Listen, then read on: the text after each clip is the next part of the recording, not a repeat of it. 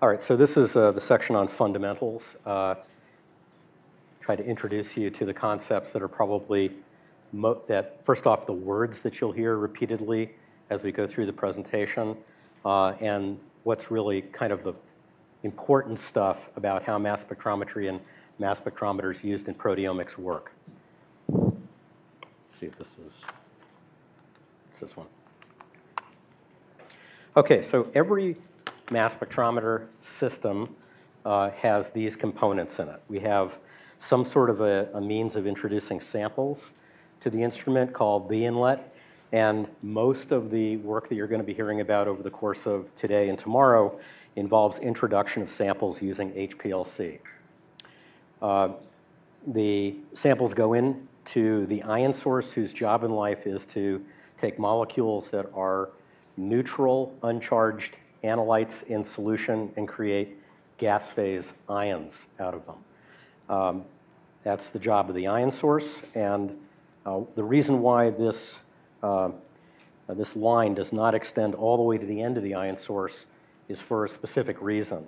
Many mass spectrometers, in fact most in the past, the entire region here was in the high vacuum region. This is very high vacuum.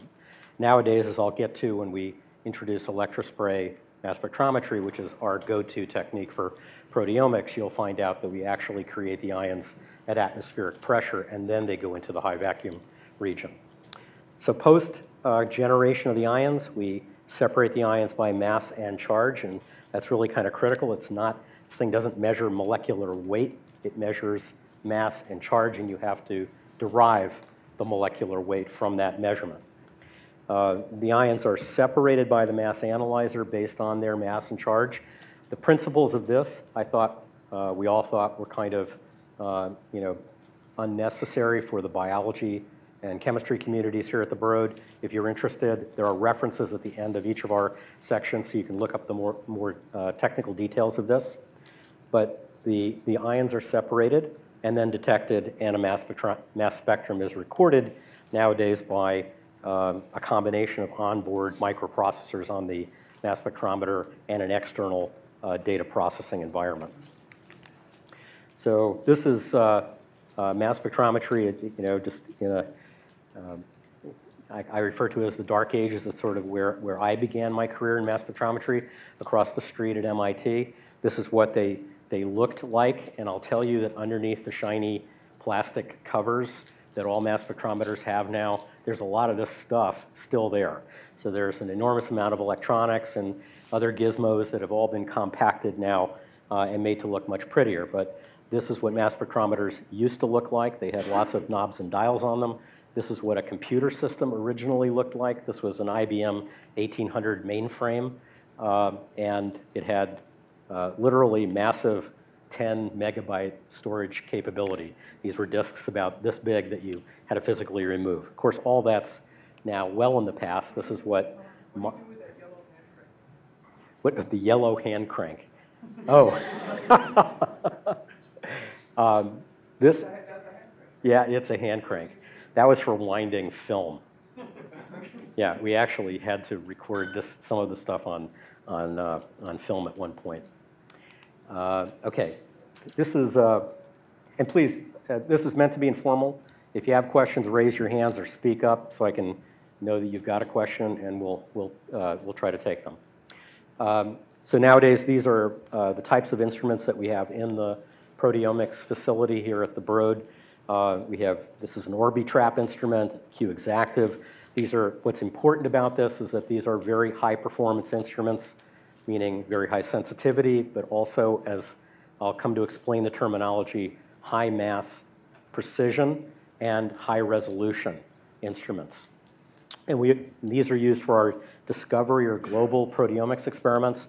This type of an instrument is a triple quadrupole mass spectrometer. These are also very sensitive instruments. They don't have quite the resolution or mass accuracy as these machines have, but they have other positive attributes that you'll hear about when Hosmic and Sue present on the targeted approaches. So I've already mentioned these tasks that the mass spectrometer has to accomplish. One that I didn't bring up in that original introduction is this one, to select and fragment ions of interest to provide structural information, in the case of peptide sequence information, using MSMS. This is referred to as tandem mass spectrometry, hence the MSMS part, and I'll come back and explain what I mean by this in a moment. Yeah, I said that already. So I'm going to at least introduce something called matrix-assisted laser desorption. We actually do not have one of these instruments in the proteomics group. There are MALDI instruments here at the BroadE. They're used, in fact, in the genome sequencing platform. And there's also one recently acquired in the chemistry group here at the BroadE. So let me walk you through this. It's not that it's an irrelevant technology. It's actually very relevant.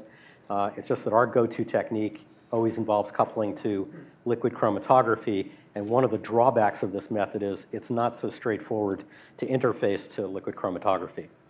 So the way this works is, again, inside the high vacuum region of the instrument, we apply on generally a metal plate a thin layer of a liquid matrix, and I'll come back by what I mean by that in a moment. It's basically a small organic acid molecule that's used. Then your sample is dissolved in that matrix, and it's allowed to crystallize on the surface. It's put into the vacuum envelope, and a laser beam is introduced through an optical port into the instrument, and it blasts the surface. And what comes off the surface, or what that ionization method, that laser blast does, is to cause an ablation of an explosion, if you will, of the matrix that is on the surface.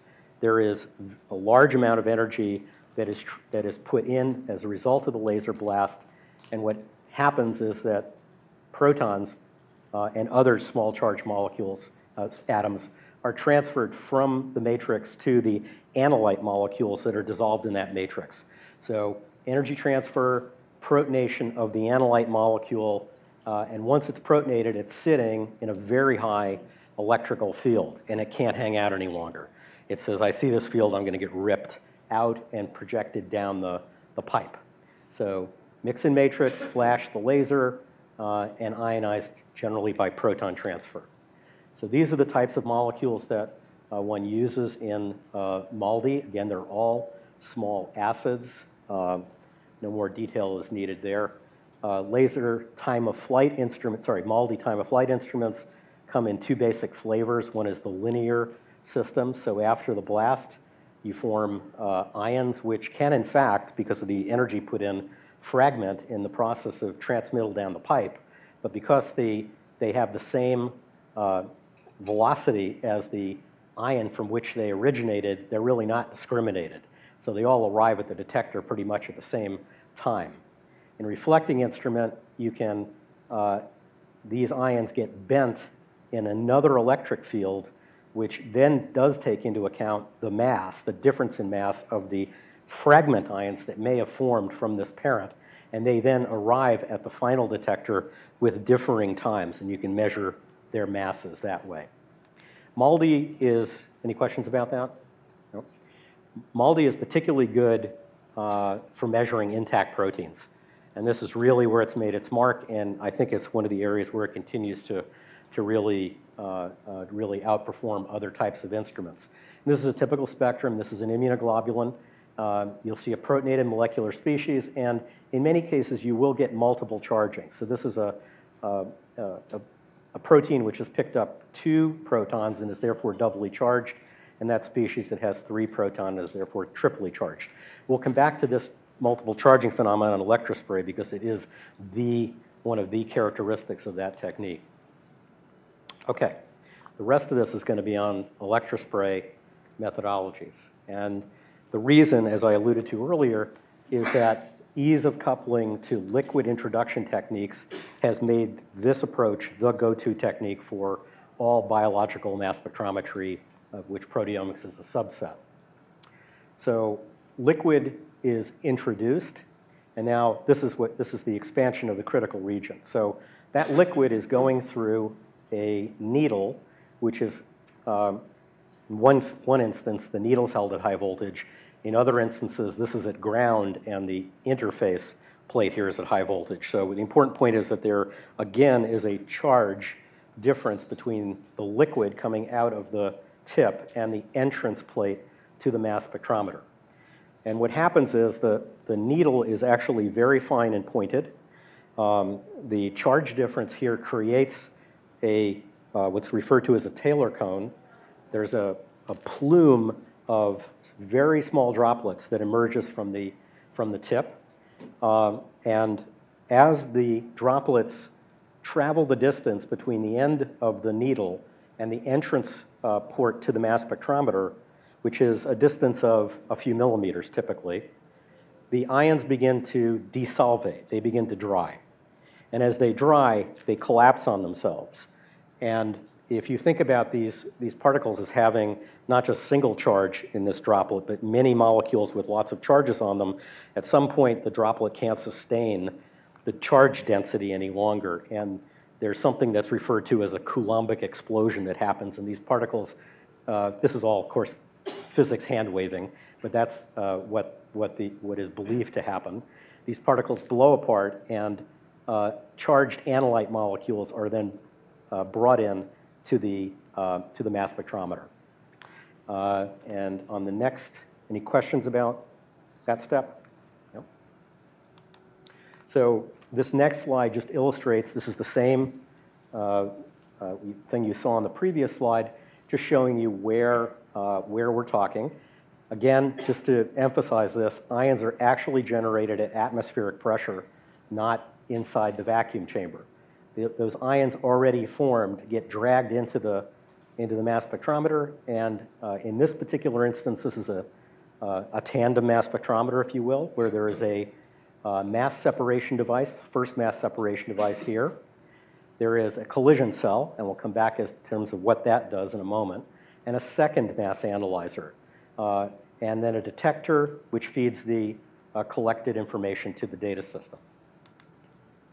So here is, and this is not in the handouts, but it will be up on the website. It's a slide I added last night. This is a typical mass spectrum of a very simple peptide mixture. It happens to be for a mixture of various forms of this bioactive peptide, nociceptin. This is a piece of it that goes from residue 1 to residue 11, another piece that goes from residue 1 to residue 6, and another piece that represents the full length.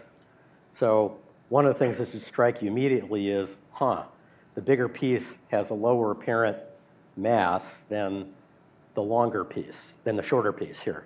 And that's, again, because the multiple charging phenomena, and we'll come back to that in a little bit. But you can clearly see the three precursor species for the three peptides present here. And when I say precursor, what I mean is the intact peptide. You see these primarily as protonated forms, but you also see occasionally species in which the proton has been exchanged for a sodium or a potassium, or in some cases ammonia. These are typical processes that happen. Electrospray, as I mentioned, let me just go back here. Because one of the things I want to point out, why these particular residues are in red, is because those are the places in the peptide where charging occurs. So if you think about this, this is, we're looking at gas phase protonation. The most obvious places for a proton to get transferred are to basic residues on the peptide. So there is a primary amine at this end of the peptide that gets charged. The side chains of arginine and lysine are obvious places to be charged. So the peptide that goes from residues 1 to 6, which is this, and ends right here, has only one basic charge on it, which is the amino terminus. Hence, this ends up only being observed primarily in a singly charged form as the M plus H. This peptide goes from 1 to 11 right here, breaking between the arginine and the lysine. It has two charge sites, the side chain of the arginine and the N-terminus. It's observed primarily in the doubly charged state. And this guy, which is 1 through 17, has 1, 2, 3, 4, 5 potential charges. Now, interestingly, we only see it in the triply charged state, or primarily in the triply charged state. And the reason is when you have adjacent charged residues, you tend not to get charge on both. It's too high a charge density. Okay, that's how peptides behave. And of course, this extrapolates up to larger molecules, and you can do small proteins pretty easily by electrospray. This is an example for beta casein, which is a phosphoprotein, in which there, in fact, are known amino acid substitutions in the backbone in this mixture, and that's what these different precursors represent. So you'll see there's a big charge envelope here that stretches probably up to 30 charges and down to about 8 over this mass range that's being analyzed. If you blow up one of these charge states, this 14 plus charge state, and scale expand it, you'll see these 3 components. Now, I'm putting these molecular weights on here, and the question is, well, how did I get to that? Okay, how do you know what the charge is for any one of these species? Now, I'm not going to spend time going through this in detail now because it's on the slide. But basically, the assumption is that peaks in a multiply charged spectrum from electrospray differ in mass by the charge, a unit of a proton. So any gap between here, here, here, here, here, here is just adding one more proton onto the molecule. So the N here is 1. And you can measure the mass to charge of each of these components accurately. That's X2 and X1. And so you can determine the charge by the difference in mass to charge X1 minus X2. X2 over that is the charge state. It's not generally come out to be an exact integer, but you round it to the integer. And then you test that integer again by plugging it in as the charge state for each higher charge. And you actually get multiple measurements of the molecular weight that way, and therefore a determination of the precision of the molecular mass. You can look through this, and if it's confusing, you can look at this reference, or you can come talk to any one of us afterwards, and we'll explain this in greater detail to you, or more clearly. Okay, talked about generating molecular species from electrospray. Now, how do we get sequence information? So this is done by a process referred to as collision-induced dissociation. And it really is just that. Precursor ions, or parent ions, go into this collision cell region. Let me just back up here. It's this thing that I talked about before. It's a discrete region of the mass spectrometer. And this region is filled with collision gas. Not high pressure, but much higher pressure than the regions that surround it. So this might be at 0.1 torr, and the regions outside of it might be at 10 to the minus 6 to 10 to the minus 8 torr. So this is a high pressure region by comparison to the mass analyzer regions to either side of it. The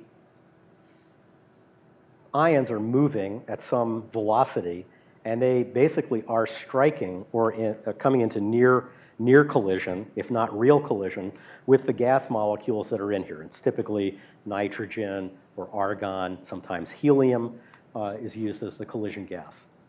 And you generate fragment ions from these charged species. They literally break apart. So you also get loss of small neutral molecules, typically water, carbon dioxide, ammonia is readily lost. And then both the fragment ions as well as any residual parent ion go traveling out the end of the collision cell. So here's that process in a little bit more detail. So this is an MS scan at the top. Let's just focus on that. So in an MS scan, we scan the first mass spectrometer over whatever the desired mass range is. Here it's 350 to 1200. Here the collision cell is effectively off. There's no gas in it, or we're doing something else that causes no collisional excitation to occur. Therefore, all of the parent ions, all the precursors that were formed back here in the ionization event pass through, and we scan those out in the second mass spectrometer. And that's what's shown here. This is the mass spectrum. And each one of these species here is an intact peptide ion, either in its singly charged state, doubly charged state, or triply charged state. And here is an MSMS spectrum, okay? In an MSMS spectrum, again, we have all ions going into the first mass spectrometer, but now we are telling it only pass a certain mass region. So here we're passing the region 834 to 838. So that's what this arrow represents. Now we have gas in this cell, so all of the ions that have mass to charge 834 to 838 at that particular point in time coming off the HPLC column fragment, break apart, and those fragment ions then go into the second mass spectrometer and get scanned out. So effectively, we've taken this ion, because that's the ion that happens to be between 834 and 838 in that region, we've passed it into the collision cell, broken it apart, and scanned out all the ions. And this, without the labels on it, is the MSMS spectrum that you obtain. The labels get added on later by data system and/or manual interpretation, and Carl Clauser is going to tell you more about that in a few minutes. So I'm not going to spend much time on this because Carl has a detailed presentation on this, but here is just very simply, this is a representation of the peptide backbone, and protonation, as we said, was the first step. This may not be in your handout. It will be up on the website. So here's the N-terminus. That's a site of protonation. Basic side chain residues like lysine are protonation sites. But interestingly, in the gas phase, and you have to remember this is a gas phase process, certain things that you wouldn't think of as a chemist as being basic are. So amide backbones are actually basic in the gas phase, as are the amide carbonyls. These are sites where proton transfer can readily occur. But the order is generally amino terminus and the side chains tend to be more basic than the backbone with some, and histidine, for example, is another residue that's readily charged.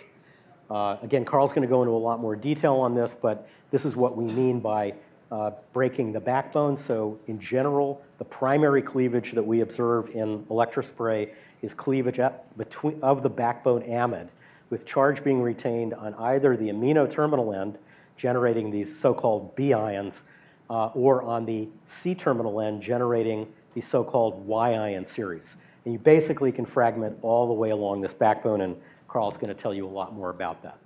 That's a redundant spectrum. Okay, I want to tell you in a few minutes about three important parameters of the mass spectrometer that we pay a lot of attention to. One is mass accuracy, and this has to do with how accurate is the measurement of the mass that we are making. Second parameter is resolution. This is really about you have species which have nearly the same molecular mass. Therefore, they're coming out close to one another on the mass to charge scale. How well are these peaks going to be separated from one another? That's what resolution is all about. Sensitivity, not going to talk too much about that, but clearly it's a really critical parameter. It is really more a function of how we prepare the samples and what instrumentation we're using for their analysis. And I'm not going to go into much more detail about this because sensitivity will come up in the course of the following talks quite a bit. Okay, but how do we define mass? So going back to your college chemistry course, our definition of mass is based on carbon-12, with this being the reference point. And by definition, the international unit of mass, or the Dalton, is defined as 1/12 the mass of a single carbon atom, where carbon is defined as 12.000 ad infinitum. Okay, so that's the starting point.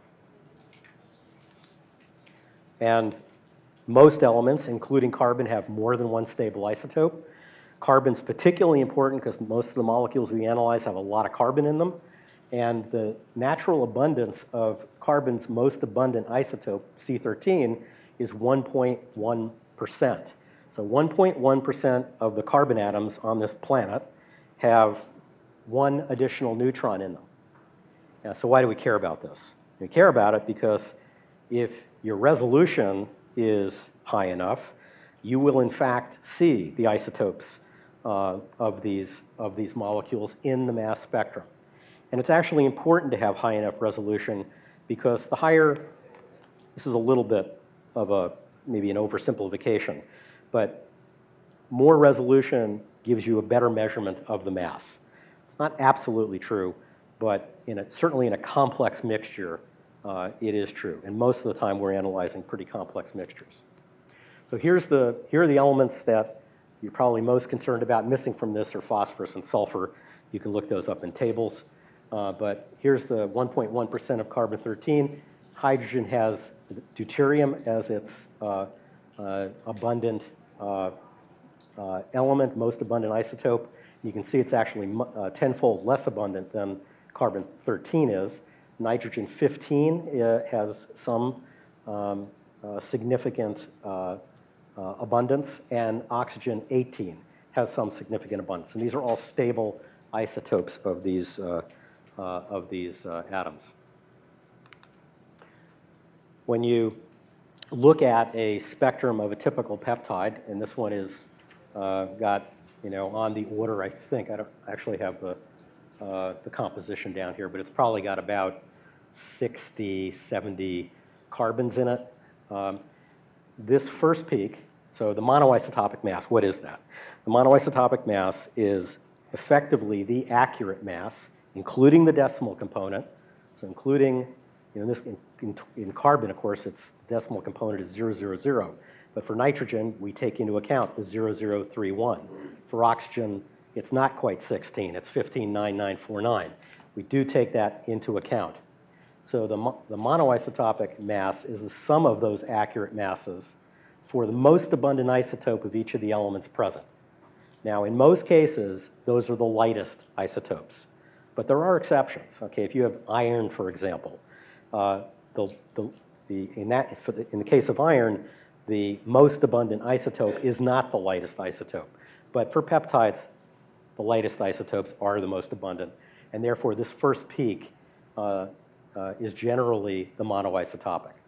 This next peak is the one that has one carbon atom. Well, why is this not at 1.1%?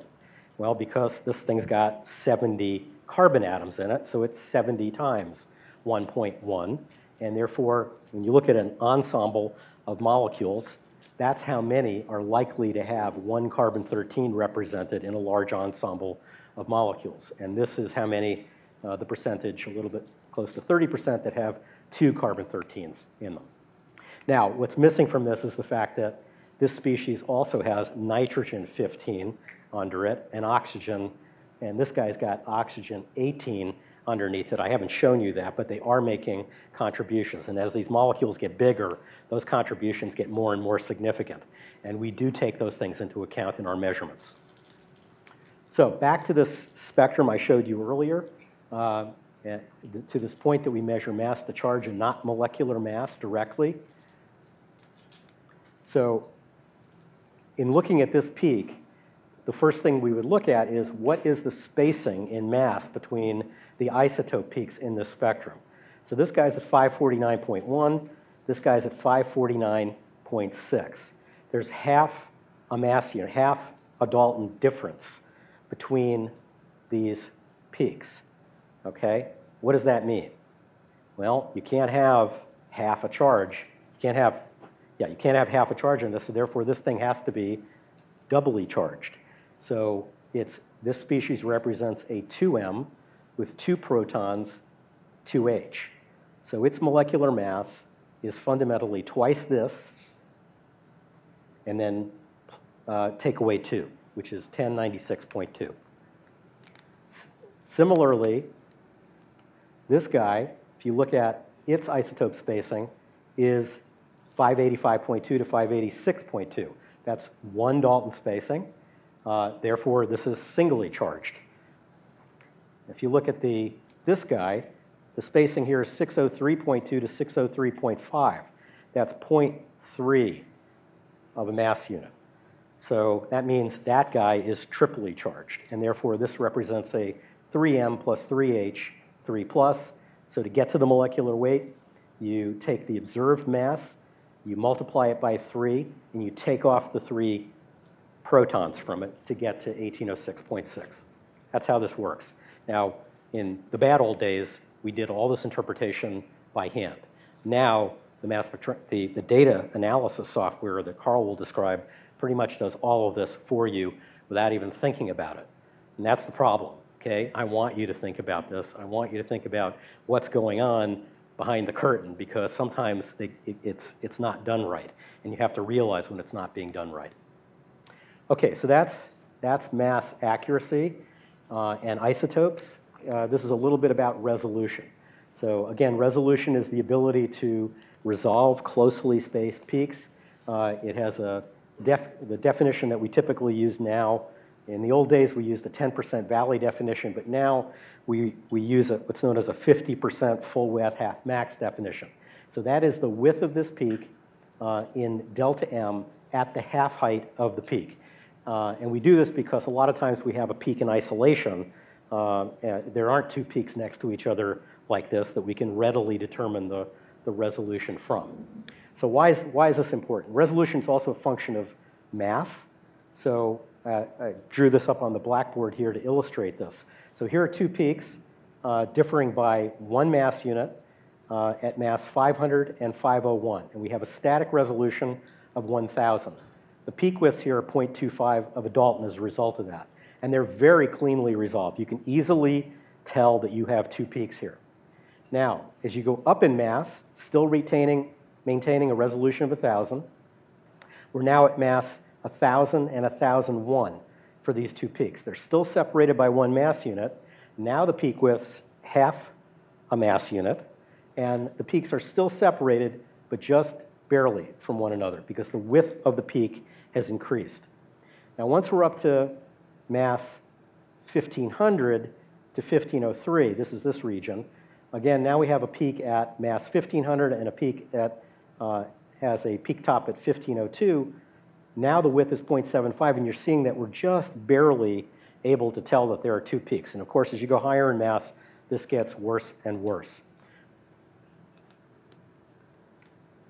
So here's a slide illustrating the effect of this, showing you the change in resolution at, for a peptide at mass roughly 1271, and another peptide with a monoisotopic mass of 2536, so roughly double. You notice that if we have a resolution of 500, we really do not resolve any of the isotope peaks at all. The peak top here, which is the thing that is most easily measured, doesn't represent the monoisotopic mass, nor does it represent the average mass if we used the average masses that combine all of the isotopes together into the weight of the atom. But once we get up to a resolution of 1,000, at this mass we are beginning to separate the isotope peaks, and we can cleanly determine the monoisotopic mass of the accurate mass of this peptide. And a resolution of 5,000, you've got basically sticks, which are even easier to determine. Now, of course, this is just an illustration of this again. As we've now doubled the mass, you can see that at resolution of 1,000, we no longer resolve these peaks, whereas it now requires a resolution of 5,000 in order to get decent resolution of the peaks for a peptide of this mass. So that's two different ways of illustrating the effect of resolution. Any questions about that? No? Okay. So maybe the most important thing for you to take away from this is that in a complex mixture, you don't get accurate measurement of your masses unless you've got decent resolution. So here's an example where this is a low resolution spectrum. In this case, these aren't peptides, these are just small molecules.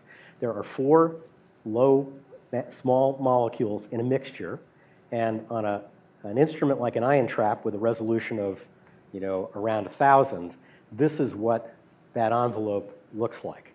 It's unresolved, and the best thing you can do is to take a centroid of it, which doesn't give you the molecular mass of any of these species, and obviously doesn't tell you that you've got a mixture present. But if you go to an instrument like our high-resolution Orbitrap machines or Q-Exactives, you now cleanly more than baseline resolve these species and can determine the accurate masses of each one of these components. So in complex mixtures like cell lysates, biofluids, et cetera, you want to use instrumentation that has both high mass accuracy as well as high resolution. And this is just the Surgeon General from years ago warning you that insufficient mass accuracy is dangerous to your health. Anybody remember his name? Somebody say Coop? That's the Coop, that's right, C. Everett Koop. The guy that was responsible, I think, for the warnings on cigarette packages. So Carl, I don't know, Carl, you don't have the slide in your deck, do you?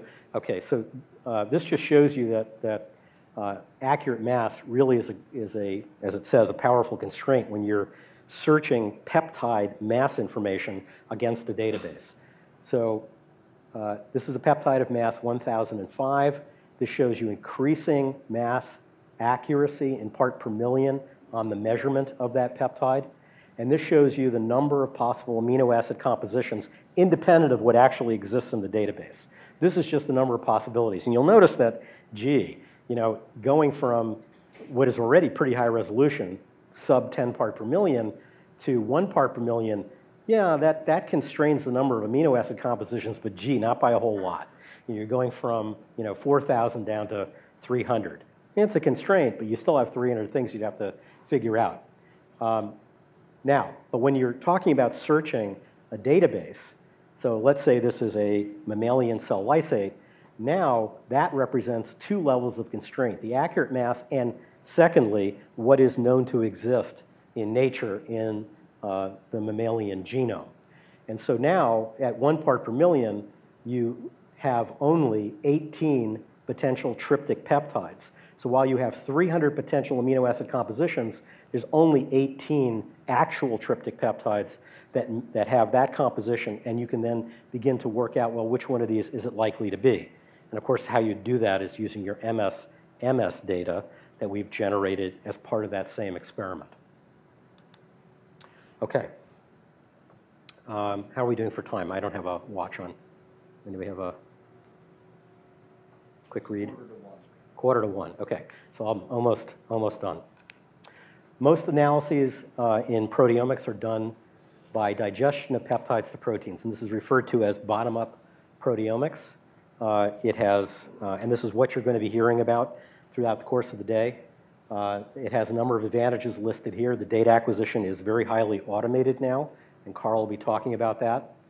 Importantly, the reason why this is done is that the fragmentation of tryptic peptides, i.e. taking a protein, digesting it with trypsin, has been studied now for several decades. And it's really very well understood, and the rules of fragmentation are what underlie the software tools that are used for automated data analysis. Fourth, but also very importantly, is that it's much easier to get high resolution separations of peptides than it is to separate proteins. Okay? A lot of proteins are very sticky. You never get them off the column. It's much easier after you've digested them to be able to separate these complex mixtures of peptides. Now that said, there's a lot of disadvantages as well. The biggest one being that you've taken what was already a very complex mixture and now you've magnified its complexity by however many tryptic peptides each individual protein can generate. So using roughly estimating 20 to 100 times more complex. And this puts a very high analytical demand on the instrument to be able to make measurements of lots and lots of peptides that are in your mixture. Fortunately, those instruments that I showed you have gotten increasingly fast over time, maintaining their sensitivity. And that's just over the last couple of years. So we see really a continual arithmetic improvement in the performance of mass spectrometers over the next 3 to 5 years. And every 3 to 5 years by history in mass spectrometry, there's been a leap in terms of a new analyzer that's been introduced. So the one thing I would never do is discount that there could be factors of 10 improvement in what we do. Okay, moving on. You can also, just to make sure you're aware of this, you can, in fact, do something called top-down proteomics. And what this means is taking an intact protein and analyzing it directly, not just for molecular weight information, but to try to derive information about the sequence of that protein. And this is most useful for relatively simple mixtures or single proteins, and it has the advantage that if you have variants that are isoforms or which have multiple modifications on them representing some kind of a code, like in the case of histones, for example, you can read out in one go on effectively one population of the molecules what the arrangement or the combinatorial modifications are that are present on that population. You can't do that once you've digested the protein to peptides. Now, and there's a couple of references here if you're interested in that, but while it's useful, it requires really quite specialized instrumentation. You can't easily apply this to complex mixtures. The data interpretation remains, despite advances that have been made relatively recently, quite complex. And the breadth and depth of coverage is nowhere near what you can do with bottom-up proteomics. You get maybe a few hundred proteins able to be detected in these studies, not the thousands, even tens of thousands that you can do now by modern proteomics. We have to do some sample handling, so this is really a preamble to what you're going to be hearing from Monica later. The first thing we do is to reduce and alkylate the proteins, and the reason for doing this is to break disulfide bonds and make the protein more amenable to digestion. Then we use highly specific proteases. I've talked a lot about trypsin, but we also use things like Lys-C, Staph V8, and OSPEN, and their specificities are shown here. But occasionally, because there's a need to look at a certain part of a specific protein, we'll resort to less specific proteases like chymotrypsin, proteinase K, or thermolysin in order to get to that part of the molecule. But it's not our first recourse. We tend to stick to the more highly specific proteases, Lys-C and trypsin in particular. There are some problematic amino acids, so you should just be aware of this. Methionine, no matter what you do, is pretty easy to oxidize. So we observe it plus 16 in not all, but many of the peptides that contain methionine. If in the process of cutting up a protein, you generate a glutamine or a carboxymethylcysteine at the N-terminus of your peptide, those will cyclize. These are just things, and these are factors that now are actually incorporated into the automated interpretation algorithms and taken into account, but you should be aware of them. One thing that we try to avoid, although we do use urea as a denaturant, extended exposure to urea causes carbamylation of the N-termini of proteins and peptides, so we try to avoid this. Okay, so this is the experiment you're going to be hearing about repeatedly, biological samples down to taking out mixtures of proteins which are digested to peptides, separated and analyzed by LC, MS on modern mass spectrometers to generate rich patterns of mass to charge and intensity of the peptides and fragment information for sequence. That data feeds into a data analysis package, which Carl will be talking about in a moment, which leads to peptide identity, protein identity, and information about relative abundance. And I'm just going to skip over these because they're redundant. And I'll finish with this slide, just to point out for those people who do a lot more genomics or microarray work than they've done proteomics. There are some pretty distinct differences between what you do in the microarray or genomics area and proteomics. In microarrays, you know the features that you've put down on the chip. In mass spectrometry, we don't know all of the features that we're likely to detect because we observe, for example, the modifications. And those are not things that are sometimes predictable as to whether we'll see them or not. Your sample in a transcriptional profiling experiment is static during the analysis, where in our case, the sample is dynamic. It's coming off that liquid chromatography column in time. And we have to be fast enough to be able to sample whatever's coming off at any given moment in time from that chromatographic system. In transcript profiling space, you measure all the features. But in mass spectrometry, interestingly enough, we only get to something like today 25, maybe 50% of all the peptides actually attempted to be sequenced. And of those, a smaller percentage are then sequenced by the automated analysis software.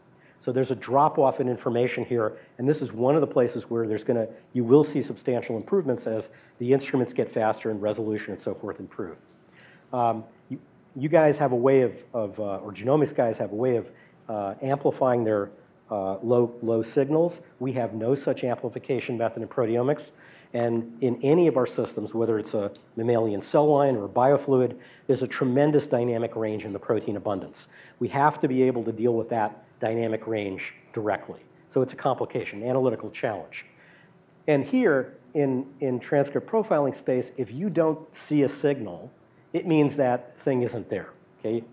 Whereas in mass spectrometry, particularly in the case of discovery experiments, if you don't detect a species that you're interested in, it means either that it's not present or your sampling wasn't efficient enough to pick it up in that experiment, and you can't tell which.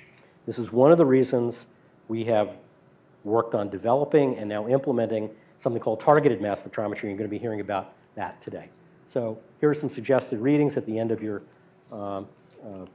end of the presentation. I'm going to stop there, take any questions, and then hand it over to Carl.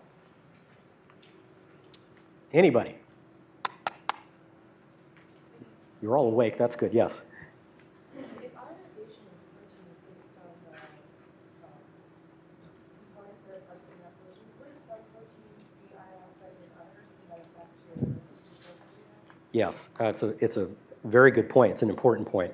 Not only are some proteins ionized more efficiently because they have more chargeable sites on them, which relates directly to their detectability, but peptides also have large differences, and it's something which, now that you've mentioned it, I need to actually fold back into the presentation.